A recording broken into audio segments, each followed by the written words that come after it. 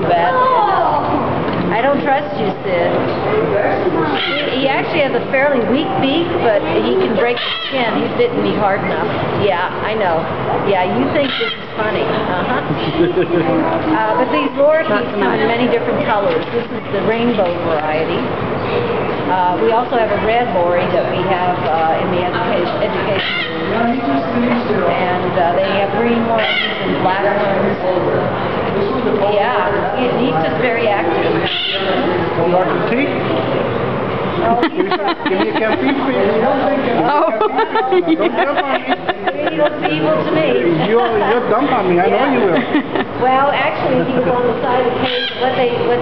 We call them projectile poopers because no matter wherever way he's facing, that's where it goes, and he just sprays one of the kids. Yeah. Here.